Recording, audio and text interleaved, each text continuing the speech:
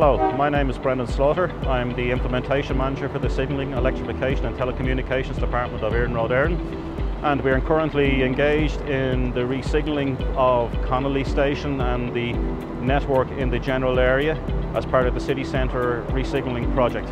This will greatly enhance the safety, and it will also give the possibility of increasing the capacity for moving trains through this part of the network, which is the most complex and heavily used on the whole IE network. There's approximately 150,000 trains a year pass through Connolly Station.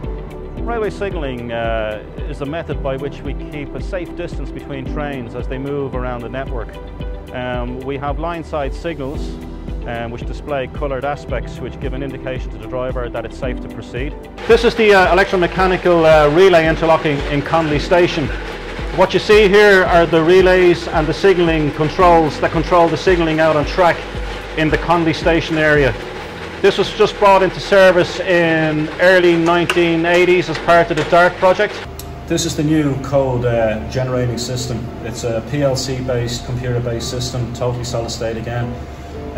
There's a visual display here that we can interrogate, and we can see what's actually going out to the drivers. During this commissioning, we will commission 200 new axle counters. We will bring into service 123 new signals and 80 sets of points. This is a large amount of signalling equipment to be brought in at any given time, and it requires a huge effort on the part of the team. So what we've planned is a staged shutdown over 3 weekends, commencing on the October bank holiday weekend.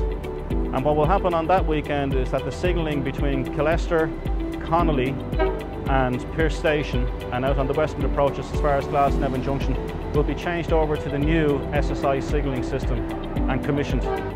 It is a safe, reliable signalling system that offers more flexibility to make changes on the layout in the network, i.e. like in stations like Connolly where we might like to make changes.